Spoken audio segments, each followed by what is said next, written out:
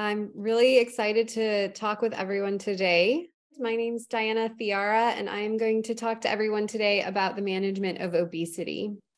So in terms of objectives, we're going to have about 4 buckets that I want everyone to learn about today. So we'll discuss the diagnosis of obesity. And by the end of today, I hope you can answer why we use BMI, but then also why we should be critical of that as a tool. Regarding diets and exercise, I want you to walk away understanding what diets really work for weight loss. And when it comes to exercise, what role does exercise have in weight management? For medications, you should know by the end of this what the various medications for weight loss are and how well do they work. And regarding surgery, I want you to be able to know what the various surgical options for weight loss are at this time. So to start, I just want to chat really briefly about what causes obesity.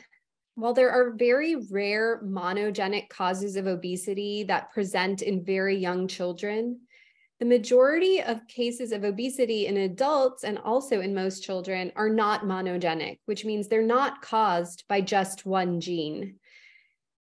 The fact is that there are many obesity-promoting genes in an obesity-promoting world. And so what we know is that there are over 50 genes that are associated with obesity. The causation is not clearly there, but we do see in GWAS studies that in individuals with obesity, there are over 50 genes that we see in higher rates in individuals with obesity.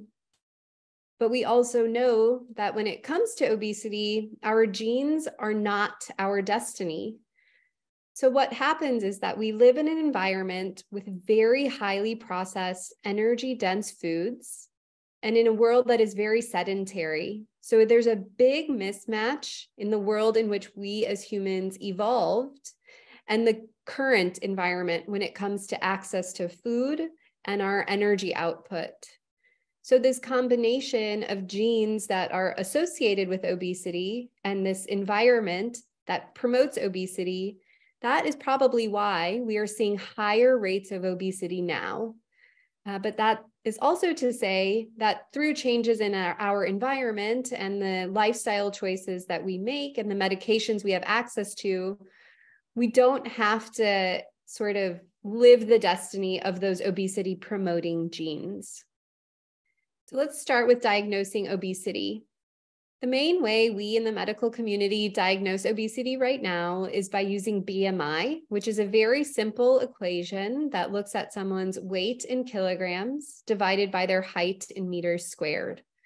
So with that number, we have a few categories. We have normal weight, overweight, and then obesity.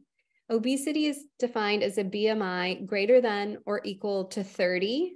And we've really moved away from using words like morbid obesity and severe obesity to use less stigmatizing, less biased type language and classifying obesity based on class 1, class 2, and class 3 obesity. The key here, though, is to point out there are several limitations associated with the use of BMI to diagnose obesity. The main is understanding the history of how BMI was created. So BMI was created in the 1800s to define what the, quote, ideal weight to height ratio should be for a white man to have good health. This number was then brought to the US and modified a little bit more, again, in a white male population. And as we all know, we don't exist in a world just of white men. So how do we take a simple equation and extrapolate it to the rest of the population? Over time, and more recently, we have seen studies show that racial groups experience different rates of cardiometabolic disease at different BMIs.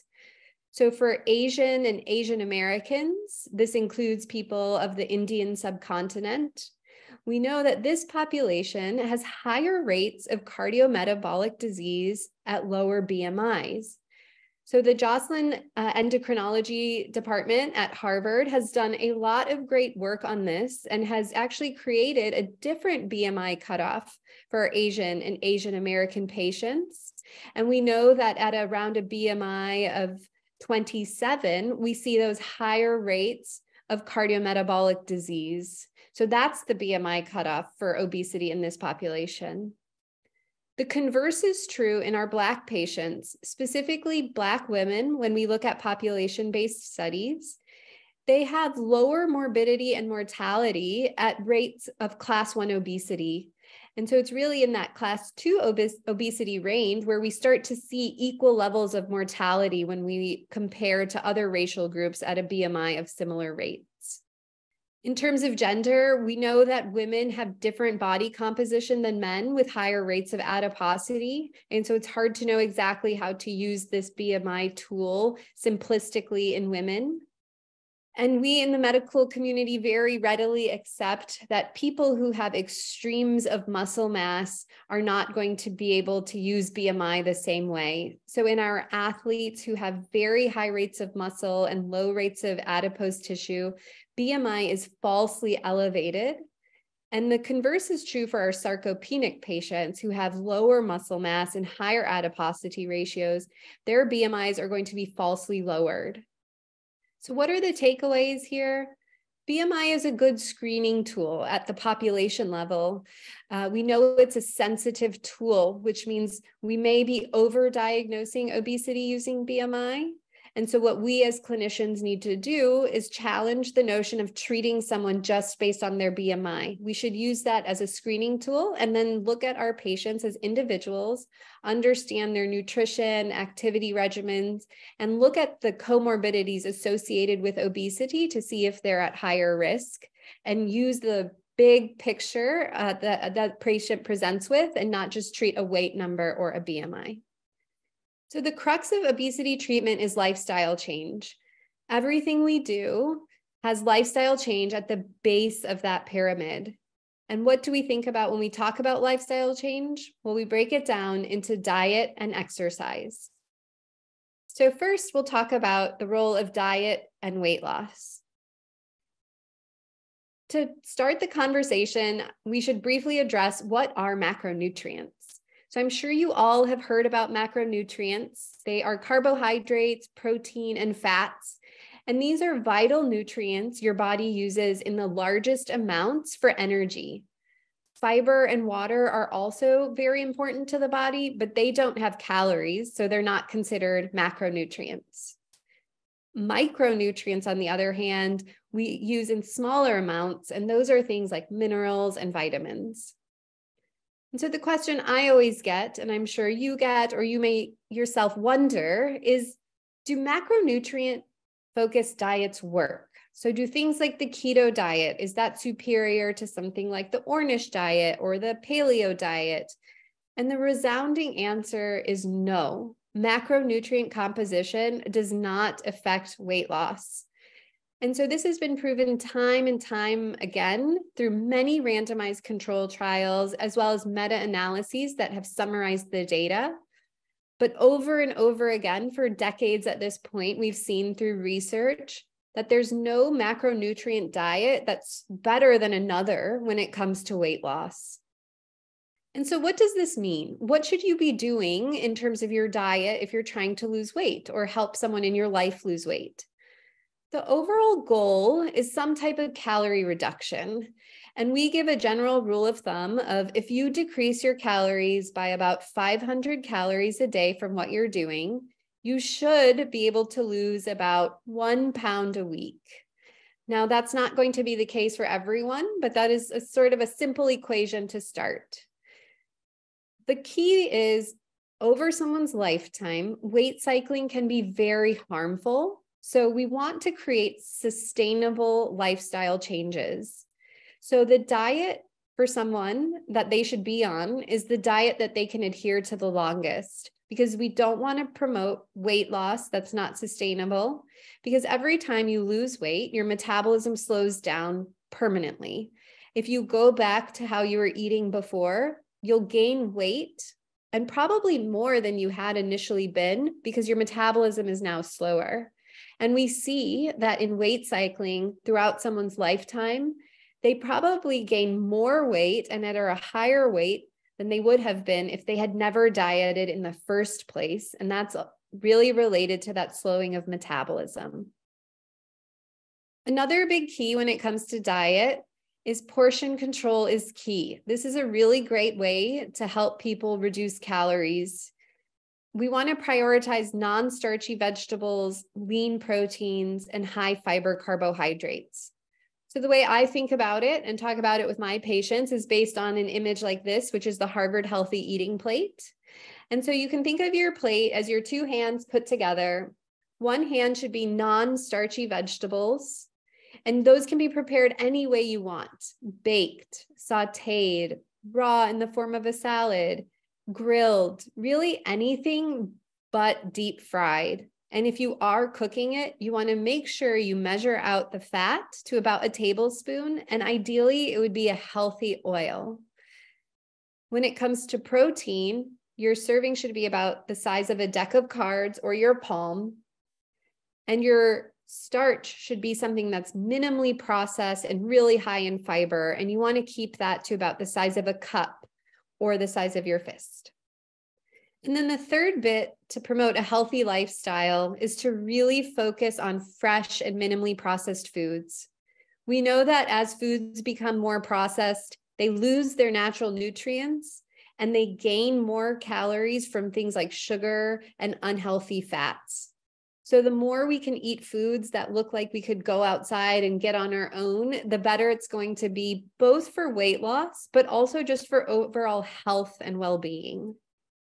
So intermittent fasting, I bring this up not because it's the ideal diet, but because it's a super hot topic right now. So what is intermittent fasting? Well, there's a handful of types, but the overall concept is reducing the number of hours you eat in a day. So the most common and probably easiest type of intermittent fasting to do is something called time-restricted eating. And this is where you fast for 16 hours of the day and eat for 8. The other forms of intermittent fasting are a little bit harder because the fast is a little bit longer. So the 5-2 model is where you're eating ad lib, so whatever you want for 5 days of the week. And then on 2 days, you're only eating 500 calories. The alternate day fasting diet is where you're eating whatever you want one day and then 500 calories the next day, and you just kind of ping pong off of that. And then the eat, stop, eat is where you're eating ad lib 6 days of the week, and one full 24 hours of the week you fast completely. And so the theory is that if we restrict the time we're eating and we restrict the food and the macronutrients we're getting, instead of using those macronutrients for energy, your body will tap into fat stores. And by tapping into fat stores, we can promote weight loss, but also preferentially burn fat over muscle to preserve some of that metabolism that gets lost when people lose weight. Ideally, then that would be easier for people to maintain weight loss in the long run. Additionally to just the weight loss bit, we have seen health benefits of intermittent fasting in animal models. So we see improvements in memory and cognition. We see improvements in cardiovascular health through things like reduced heart rate and improved blood pressure. And then we also see improved glucose tolerance. Again, these were in animal models. And when we look at the human studies, the results just have not been consistent enough to say that this really is panning out in humans right now. So the question for me in the weight management world, and the question I'm sure a lot of you have as well, is, does intermittent fasting lead to weight loss? So we can look at the studies. There have been about 30 trials that have been published to date that look at intermittent fasting in individuals with obesity or overweight to assess if there is weight loss. And we can divide these studies into 2 groups. One group is just looking at intermittent fasting in individuals with obesity and comparing that to individuals with obesity who are doing nothing differently in their lifestyle. And then the other group of studies is comparing intermittent fasting to the gold standard of weight loss counseling now, which is calorie restriction. So that would be in this IF plus CR group. So first we can look at the intermittent fasting alone studies. And what we found is that when we compare individuals with obesity or overweight who are either doing no dietary changes or intermittent fasting, the intermittent fasting group does lose weight. Now, it's important to note that these studies have very variable study designs, and they also do not last very long. So the study duration is only about 2 to 12 weeks. And the active phase of weight loss really is closer to 6 months to 1 year. So it's hard to really assess what can we extrapolate from a 12-week diet intervention. But what the studies have shown is a wide range of weight loss from about 1 to 10% when you compare intermittent fasting to someone not doing anything for nutrition or lifestyle change. When we look at intermittent fasting versus calorie restriction when it comes to weight loss in individuals with obesity or overweight, the results are different. The results are that both groups lose weight, but there is no difference between the intermittent fasting and the calorie restriction. So again, very variable study design, various duration, but there have been very well done randomized control trials in this space that have been up to a year. And they show that both groups lose weight from a range of 4 to 12%, but that weight loss is the same. And so what does this tell us? Well, this says that intermittent fasting is not the silver bullet for weight loss. It really is decreasing the amount of calories you have in a day that helps with weight loss. And what they also saw in the studies was that there was no preferential burning of adiposity. So intermittent fasting, this theory that will tap into our fat stores first, really doesn't pan out when we look in human studies. When someone's doing calorie restriction or intermittent fasting plus calorie restriction, the weight loss is the same and the rate of fat to muscle loss is also the same. But when may this be a good idea? So this might be good for someone who eats many, many hours of the day and needs a hard cutoff or something more structured. Or it could be really good for someone who's having a hard time with calorie restriction. And then on the other side of the coin, when would this be a bad idea? Well, it's not a good thing for patients who have eating disorder or a history of eating disorder because intermittent fasting can increase food fixation. So we don't want to promote restriction or too much thinking or obsession around food in this way because it can promote or trigger eating disorders in individuals. So I'll pause also now to talk about the microbiome and obesity. The microbiome is fascinating, and we're learning a lot about the role of our gut health in our overall well-being and our full physical body health. When it comes to obesity, the mice models have shown that there are different ratios of certain bacteria found in obese mice versus lean mice. So in obese mice, we can find the Firmicutes to Bacteroides ratio favoring the Firmicutes bacteria, whereas the converse is true in lean mice. And interestingly, in fecal transplant studies, where they take the fecal matter from a lean mouse, transplant it into an obese mouse to totally change the gut microbiome, those mice with obesity become lean. And so that tells us, is there something about this ratio of bacteria that promotes obesity? And in mice, that definitely seems to be the case. But again, when we look in human models, the results are much more variable. So yes, we still see a similar ratio of Firmicutes to Bacteroides being higher in individuals with obesity. But there are also many other bacteria that are found more commonly in individuals with obesity, and vice versa. In individuals who are lean, we see other types of bacteria being more common. But when we've tried fecal transplant studies, we haven't seen the same level of results. So I think with the microbiome and obesity, just like the microbiome in a lot of our health right now, it's too early to really say how this is going to impact obesity treatment and whether or not there's a real, again, silver bullet here with the microbiome. But it's still good to think about how to optimize your microbiome because we know it can help with your gut health, with your immunity, and your overall well-being. So what should you do? Focus on eating probiotics through food. So fermented foods have the most probiotics, things like yogurt, kimchi, sauerkraut, kefir. Those are great ways to get probiotics.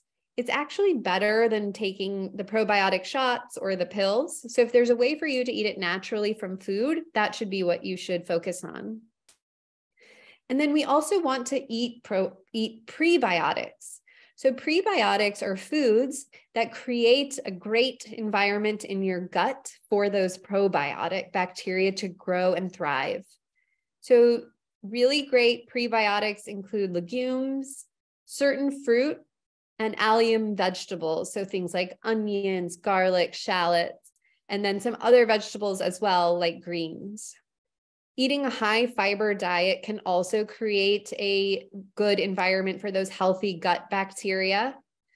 And then what should we eat less of? Well, we want to avoid sugar and processed foods. Those types of things like processed sugar and foods create a negative environment in your gut. And so they actually promote the growth of sort of the less helpful and healthy bacteria. And then to the best of your ability, you should avoid antibiotics because they do clean out your gut. That being said, if you need antibiotics because you have an infection, you should take them, but we should try our best to not take antibiotics for things that might be on the fence, whether or not it might help. So what do we think about exercise? So in terms of exercise guidelines, the American College of Sports Medicine and the CDC have joint guidelines which recommend 150 minutes of moderate intensity per week for aerobic activity, and then strength training twice a week. The key here is that these guidelines are to prevent weight gain in adulthood. These are not guidelines to promote weight loss. So can we exercise alone to promote weight loss? Do we really need to focus on nutrition so much? I hear this question a lot. And the reason is because exercise creates a negative energy expenditure state. And if all we're trying to do is reduce our calorie intake by 500 calories a day, why can't we just do that through exercise to lose weight? We know that this just does not work. So studies have shown, and we'll go through some of the information, but the studies show that exercise alone does not promote weight loss. And we aren't exactly sure why, but there are theories about metabolic and psychologic compensation to exercise that makes it harder to lose weight.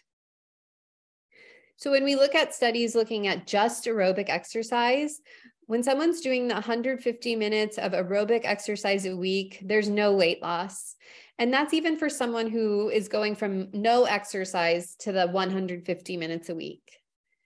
We do start to see meaningful amounts of weight loss when people approach 300 minutes of exercise a week. And how can we think about that? Well, that's about an hour a day for 5 days a week. So if someone is able to exercise pretty hard for an hour a day, 5 days a week, that's when we start to see weight loss. The challenging part with this, however, is that time is usually one of the biggest barriers for our patients. And so if we're able to devote some of that energy to nutrition and some of that energy to exercise, we'll see a lot more weight loss. So it's better to try and focus on those early stages on optimizing nutrition and health that way and building up the exercise piece over time. And then what about anaerobic exercise? If we're lifting weights and building our muscle mass, can we preserve our metabolism and lose weight? Well, the studies are resounding that it's very, very challenging and unlikely to have any body weight loss with anaerobic exercise on its own. When it comes to maintaining weight loss, so keeping off the weight you lose after that year, we know that exercise plays an integral role here. And we want patients to be doing activity 200 minutes to 300 minutes a week. So it's important to build up those skills and start carving out that time. But again, it's more important in the maintenance phase rather than that active initial weight loss time. However, exercise has great health benefits. So besides weight loss, we see improvements in insulin sensitivity, blood pressure, and cardiorespiratory fitness, regardless of whether or not someone loses weight. So exercise is good. The point of this is not to say we should ignore exercise, But the point is more that exercise alone has minimal impact on initial weight loss. It's super critical for keeping the weight off, and it's also good for your overall health. So if we're trying to pick one thing to focus on early on, let's pick diet. But if someone loves to be active or it really energizes them and motivates them, you should harness that as well.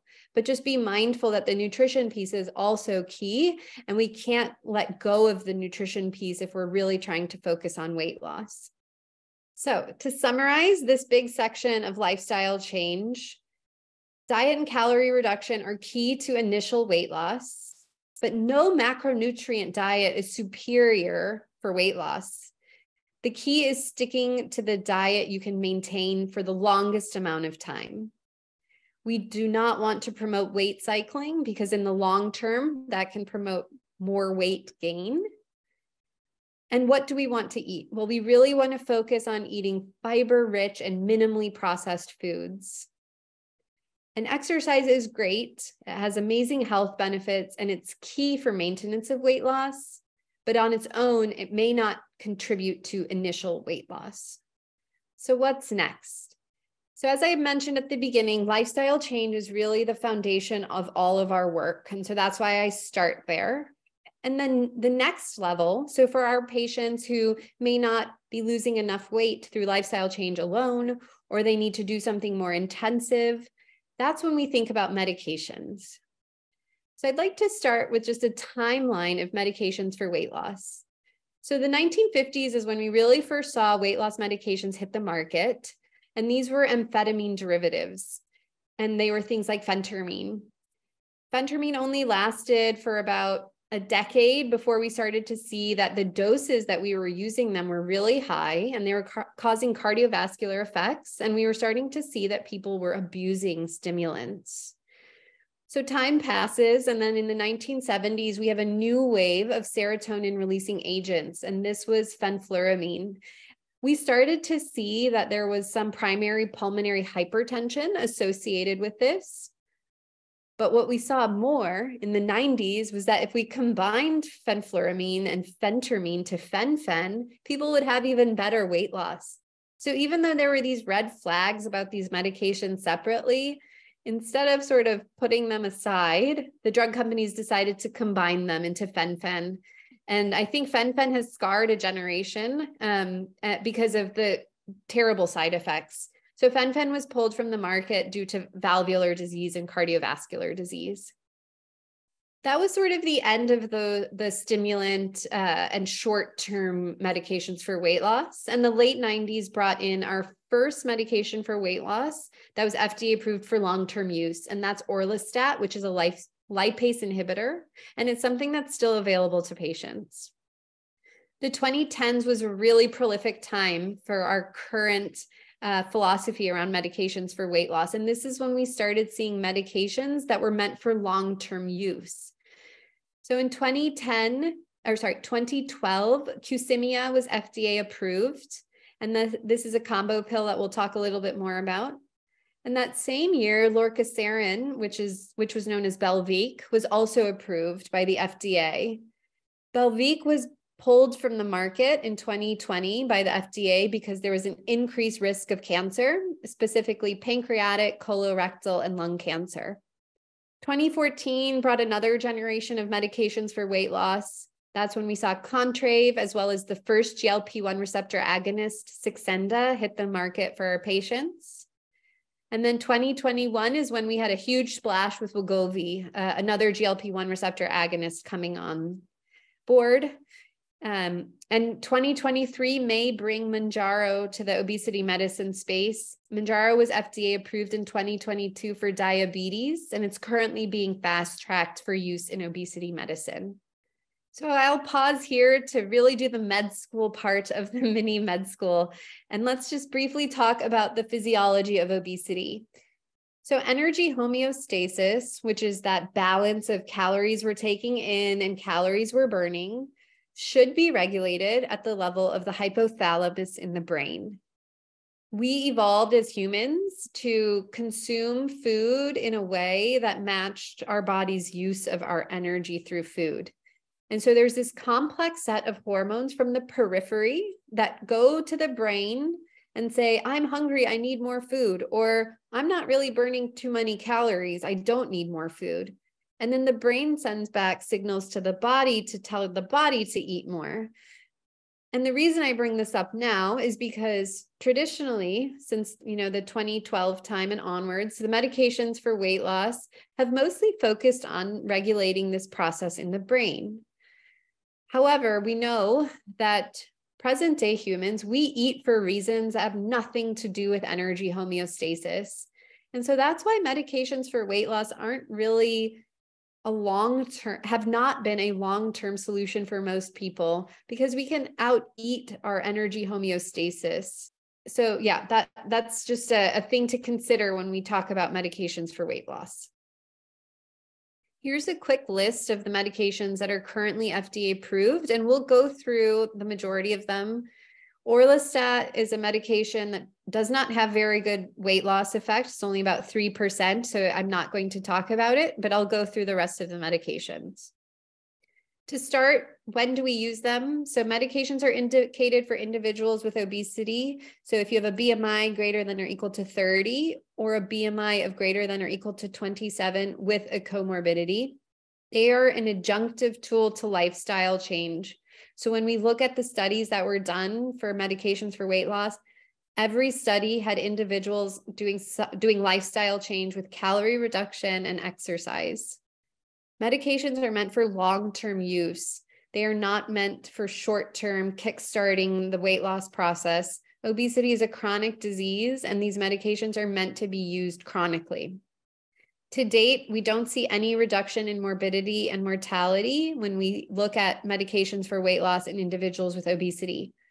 Part of that is because the drug companies have not been looking at it in the long run, I suspect because they don't think there will be reduction in morbidity and mortality. But the hope is with these newer medications, they actually are going to look at them in the long run. So hopefully in 5 or 10 years, I'll have something better to report here. So let's start with the GLP-1 receptor agonists.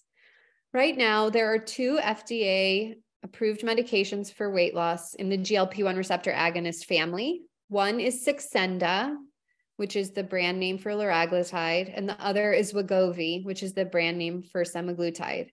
The other types of liraglutide and semaglutide are not FDA approved for obesity. They're only FDA approved for diabetes. And so how do these medications work? So these medications have been revolutionary because they act centrally at the level of the brain, but they also act peripherally. So what they do is they act in the stomach to decrease gastric emptying. So what that means is food sits in your stomach longer. You feel full. They promote satiety, which is fullness at the level of the brain. And then they also act on the pancreas to improve and increase insulin secretion. And then they work on the liver to improve insulin sensitivity. So they really are having both a metabolic effect, a physical feeling of fullness effect, and then a promoting of satiety at the energy balance of our brain. And so what are the side effects? So there are common side effects that usually go away for most patients. And those are things like nausea, vomiting, dizziness, diarrhea, constipation, headache, fatigue, abdominal pain. These often happen when patients start the medication. We start on a low dose and up titrate very slowly. And usually those side effects go away.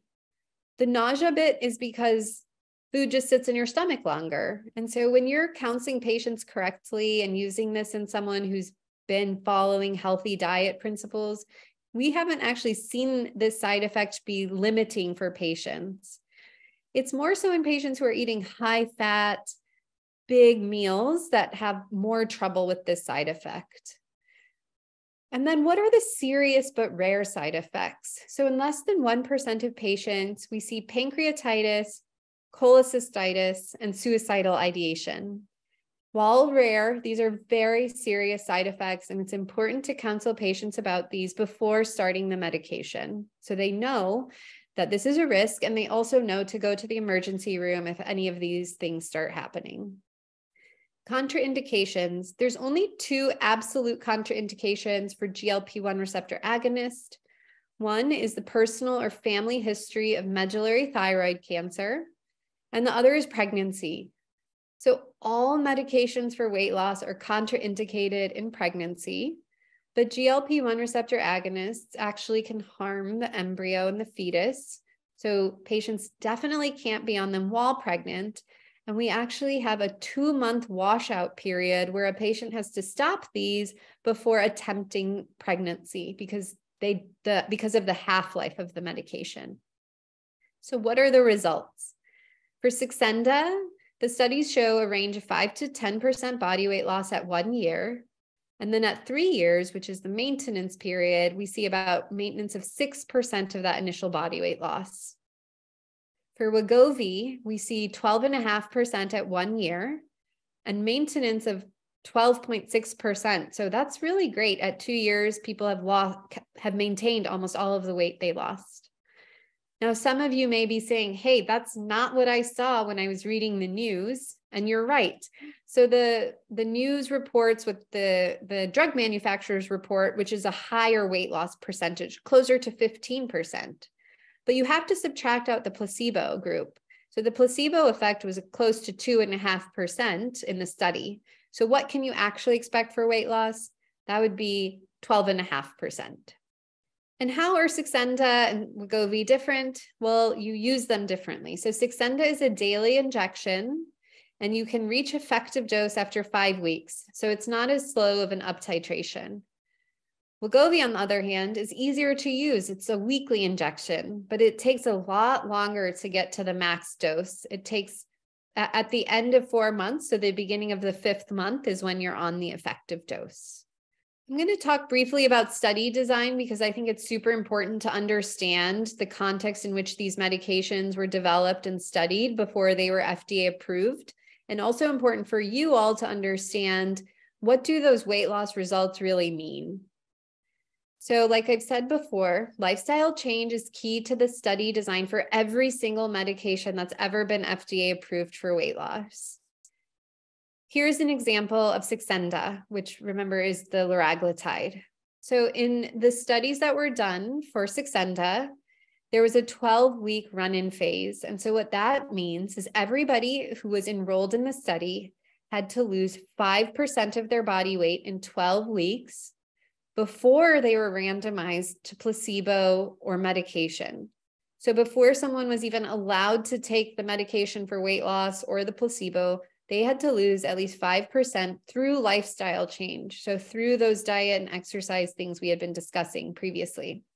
So in the group that was studied, they actually did better than 5%. Those who met the metric on average lost 6% of their body weight loss in the first 12 weeks. And then they were randomized to medication versus placebo. And in the group that got medication, they had an additional 6.8% of their weight loss, whereas the placebo group didn't have any additional weight loss. It's important to note that when you look at the intention to treat, which is everybody who was randomized to Saxenda, the weight loss was less at closer to 5%.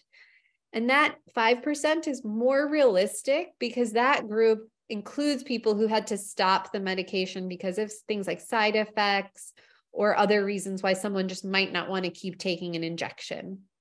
So overall, if we look at the intention to treat with both lifestyle change and medication, we would see about 11% body weight loss.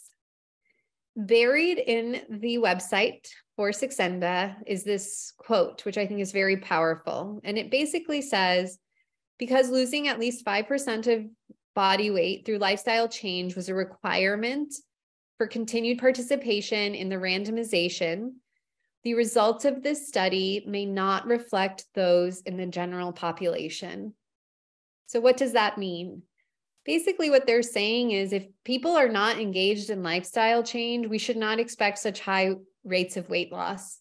And this can be extrapolated and, can be thought of for every other medication that's been FDA approved for weight loss because they also all include lifestyle change.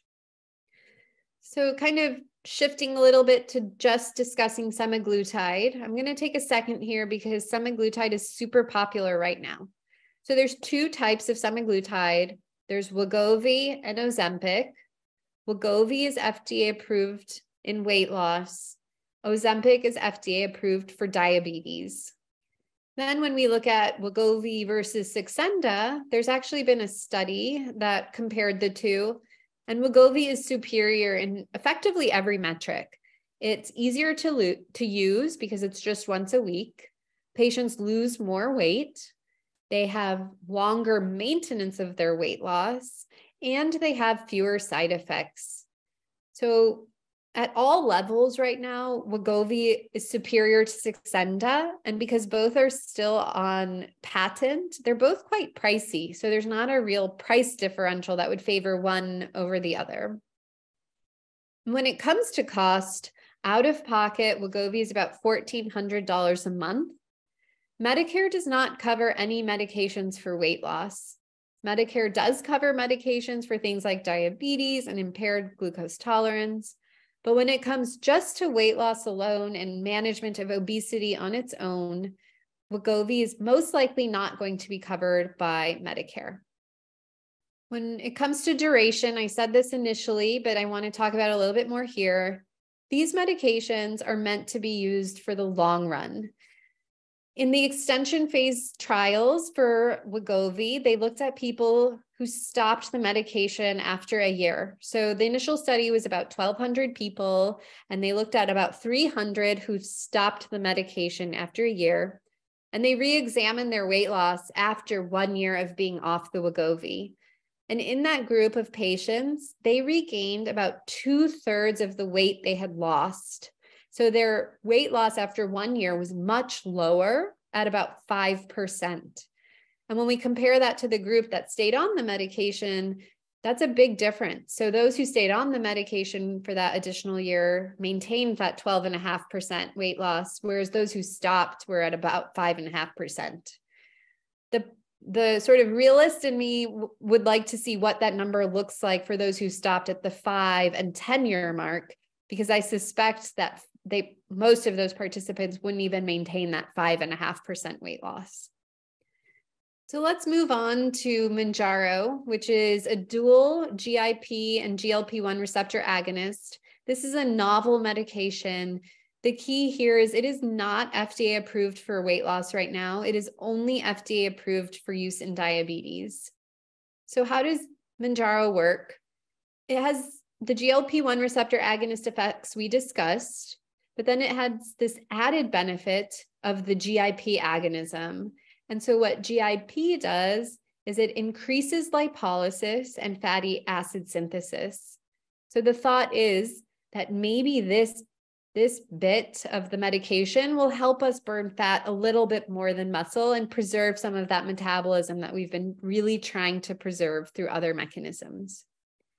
So what are the facts here? So this is a novel diabetes drug. This is new. It's not FDA approved for obesity management. It's currently being fast-tracked through the FDA. So it may be any day now that it does get approval. But because it's such a new medication in the landscape of anything, I hesitate, and I actually do not use it off-label for obesity medicine. In terms of dosing, it's also a weekly injection. And it's actually cheaper out of pocket right now than Wegovy at about $1,000 a month. And the results are astounding. So at 1 year, we see an 18% body weight loss. That is the most weight loss we've ever seen with a medication. And it approximates and actually surpasses a lot of the more intensive things we've done in the past, like meal replacement. And long-term, it may have better outcomes than something like the lap band, which has such high removal rates, which we'll talk about in a little bit. And again, to really, hit the nail on the head when it comes to study design, deeply buried in the supplemental for the journal article that was published on tirzepatide was part of the inclusion criteria. So who did they pick to be in the study? And one of the key parts was that the researchers had to feel like the participants were well motivated to follow lifestyle guidance, including dietary and exercise changes, as well as keep a study diary. So again, the people who were included in this study, the people who had this 18% body weight loss, had to meet the bar of being, quote, well motivated, and had to be following all of this lifestyle guidance to be included. So moving on to some other medications for weight loss. One oral medication is Qsymia, which is a combination of low-dose phentermine and topiramate. So how does this work? Well, they both phentermine and topiramate have very complicated mechanisms of action, and they both work at the level of the brain to promote satiety. The side effects are the side effects you see mostly with these medications when they're used on their own. So things like constipation, dizziness, insomnia, paresthesia, which is like sort of odd sensations in your limbs, and then dysgeusia, which is odd taste and smell. Because the phentermine dose is so low, we don't see those same cardiovascular effects that we saw when phentermine first hit the market in the 50s and then again in the 90s when it was being combined as fen-phen. There are a few more absolute contraindications associated with Qsymia: hyperthyroidism, glaucoma, MAOI use in the last 14 days, as well as pregnancy. Topiramate is a teratogen, which means it's harmful to the fetus. So this could be very, very detrimental and dangerous in a woman who's pregnant. When it comes to results, we see good results with Qsymia. We see 9 to 14% body weight loss at 1 year, with maintenance of 10% body weight loss at the 2-year mark. And in terms of dosing guidelines, this is a daily oral medication. We start with a low dose of phentermine 3.75 and topiramate of 23. And then after about 4 weeks, we get up to our first effective dose, which is the 7.546. We keep someone there for 12 weeks. If they haven't lost 3 to 5% of their weight, then we up titrate to the max dose, which is 15 milligrams of phentermine and 92 of topiramate. And then another oral option for medication for weight loss is Contrave, which is a combination of bupropion and naltrexone. So bupropion may sound familiar because it's also used for depression. And what bupropion does is it increases dopamine. And what dopamine does is it increases the reward sensation associated with eating, as well as just increasing, happiness in people in general. So what we know through fMRI studies is that when individuals with obesity are shown food cues, they have less dopamine response than an individual who's lean. So the theory is that perhaps individuals with obesity need more food cues, more food stimulation to have that same release of dopamine and have that same feeling of satiety. And so by increasing dopamine using bupropion, we're able to see that effect somewhat. What naltrexone does is it's an opioid antagonist, and it also acts at the level of the hypothalamus to promote satiety. The side effects for Contrave are mostly the same side effects we see when we use bupropion for other uses. So things like nausea, constipation or diarrhea, insomnia, headaches, dizziness, dry mouth. It can worsen anxiety as well. And then the absolute contraindications are uncontrolled hypertension, seizure disorder, and then anything that may promote seizures. So things like restrictive eating disorder or alcohol withdrawal. Opioid abuse is also a contraindication, as is pregnancy. Opioid use is not a contraindication, but if someone were to have a surgery or an accident where they needed opiates for pain control, the naltrexone would totally block those effects. So you should come off the Contrave if someone needs to use that medication for pain control. What results do we see? When we look at those who completed the study, we see 8 to 11% body weight loss at 1 year. But if we look at the intention to treat group, so everyone who was randomized to the medication, it's lower at 5 to 8%. And then the maintenance of weight loss at 2 years is not that great. It's around 2 to 5%. In terms of dosing, it's an oral pill, and we up titrate it to 2 tablets a day, twice a day. So over the course of 4 weeks, we get to that max dose. So just to summarize, here's the list of FDA-approved medications for weight loss and their their weight loss results. So orlistat, which we didn't talk about, only has about 3% body weight loss, which is really not clinically meaningful. So I don't really prescribe that. With Contrave, we can see about 5 to 8% at 1 year, with maintenance up to 5% at 2 years. Saxenda, which is the GLP-1 receptor agonist, we see 5 to 10% at 1 year, with maintenance of 6% at 2 years. Qsymia, which is an oral pill, we see 9 to 14% body weight loss with 10% maintenance at 2 years. And then with Wegovy, the other GLP-1 receptor agonist, we see 12.5% weight loss initially with maintenance of 12.6% at 2 years. So now let's transition to surgeries for weight loss. So the indication for surgery has changed. These guidelines were updated in December. So now the BMI cutoffs are actually lower. So surgery for weight loss is indicated for individuals with a BMI of greater than or equal to 35. So that's class 2 obesity or higher, or individuals with a BMI greater than or equal to 30 with a comorbidity. Medical weight management is a necessity prior to surgery. So insurance companies want to see that people have been engaging in some type of lifestyle change for at least 6 months leading up to surgery. And the key to explain to your patients is that surgery requires lifelong lifestyle change, as well as lifelong mineral and vitamin supplementation and monitoring. A big positive of surgery, of some of the surgeries for weight loss, is that we can see reversal of diabetes and other metabolic disease, which is really, really amazing. But diabetes may recur in up to 20% of patients. So here are the surgical options. First, we have the sleeve gastrectomy, which is the most common procedure we see for weight loss. About 60% of surgeries for weight loss are the sleeve. And what we do with what the surgeons do for the sleeve is they remove a big portion of the stomach. And what we see is 50 to 70% of excess body weight loss, with over 50% of body weight loss maintained at the 5 to 10 year mark. We see improvement in metabolic disease like diabetes and high cholesterol, but rates of diabetes can recur in about 20-25% of patients. Gastric bypass surgery is the next most common surgery for weight loss. It's about 18% of the surgeries that are done. And with this, it's a little bit more of a complicated surgery. So you're removing a part of the stomach and actually rerouting the anatomy of the small intestine. And so with a more intensive surgery, we see higher rates of weight loss at about 60 to 80%. We see even more rates of improvements in things like diabetes and hyperlipidemia, with lower rates of recurrence of these diseases.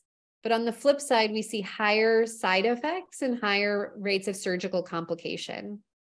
Gastric banding used to be more common, but it's really falling out of favor, with only 1% of surgeries for weight loss being gastric banding. And the reason why it's falling out of favor is because there's very, very high rates of removal. So at the 5 to 10 year mark, up to 40% of bands are removed worldwide. And so there's not good long-term maintenance of weight loss.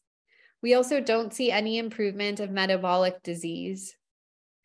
Biliopancreatic diversion is the last surgical option for weight loss. It's also very rare. It's only about 1% of cases. And it's an even more complicated surgery than a gastric bypass. And so there's even more rerouting of the small intestine. And again, with an even more complicated surgery comes even more weight loss and even more chance of improving your metabolic disease. But the reason it's done so rarely is because it has high rates of surgical complication, and it has really high rates of mineral and vitamin deficiency. As you can see, these numbers, these percentages do not add up to 100. So the remaining surgeries for weight loss that are done each year are usually revision surgeries. So if someone's sleeve dilates and they're going to revise it, or convert something like a sleeve to a gastric bypass. And so that's all we have today. So just to review our objectives, I hope that after this talk today, you understand why we use BMI and why we should be critical of it. I hope you can tell somebody or reflect yourself and understand what is the way we should be eating and how can diet impact our weight loss. And I hope you understand the role of exercise in maintenance of weight loss and weight management. I hope you can walk away understanding what the various medications are and how well they work in patients. And I hope you have a very rudimentary understanding of the various surgical options for weight loss. Terrific. That was outstanding. We have a couple of questions coming in, but let me start with a few. Could you talk a little bit about the use of tracking apps as a way to facilitate calorie restrictive diets? Tracking, when we look at the studies for weight loss, tracking is really one of the best things to do, and there's multiple reasons. So one is it can really help with calorie restriction. So it can help people have goals around how people actually see how close they are to their calorie goal. But beyond just calorie counting, tracking is super helpful with mindfulness. So when I talked about us eating for other reasons other than energy homeostasis, the tracking bit can help a lot with that mindfulness and help us understand the patterns of why we're eating, when we're eating, how much we're eating, and unpack some of those habits that are associated with eating for reasons other than hunger. Second question has to do with the medications, the GLP-1 receptor agonist. There's also an oral form that we use in diabetes. Has that been studied for weight loss, and how much weight loss is associated with that? Yeah, so there are a few. They have not been studied as much in weight loss. I mean, if you go on Quora, patients talk a ton about it, but the data is just not there for the weight loss studies. And I haven't really seen that it's being studied to be FDA approved. It's closer to something like metformin, where if it's going to work for patients, we might see weight loss. And it's definitely going to be weight neutral in our diabetics. But yeah, like exenatide, Ribelsis, those things, we just we don't use them. And I haven't seen much data suggesting that we might start. In the reference to macronutrients, so what you're saying is that carbohydrate restriction is no longer thought to be superior for weight loss? Correct. Yeah, that's correct. I think, you have to look at every patient as an individual. And when someone comes to you wanting to be on a diet, or if you yourself are interested in a diet, my first question is always why? And if there's a compelling reason, and the reason could just be, it's easier for me to follow something when there are more rules, or I strongly believe in this helping my body, then yeah, let's do it. But if the reason is not based in science or facts, and because, the myth is that it's superior, that's what we want to dispel. We want to make sure people are doing things with all of the knowledge at hand, and then supporting them through whatever resonates the most with them. Maybe a final question about fermented foods. You mentioned that it improves the gut microbiome. Is there a greater variety of microbes you could get from eating a variety of fermented foods? Yes. So the more types of fermented foods you eat, the better range of probiotics you're going to have, and it's going to be better for your microbiome. So yogurt has the highest concentration of probiotics. So even just getting different brands of yogurt, and I didn't say this explicitly, but you don't want to get yogurt that's sweetened, because the sugar kind of detracts from the proliferation of those healthy bacteria. So you want to get plain yogurt, or plain kefir, things like that, kombucha, sauerkraut, all of those things. If you can incorporate different types of probiotics and have them be as unprocessed as possible, that's going to be the best for your microbiome. Fantastic. Well, I think we've done it. That was really a terrific job. And with that, again, let me thank Dr. Thiara, and thank you all for your attention, and wish you all a good night.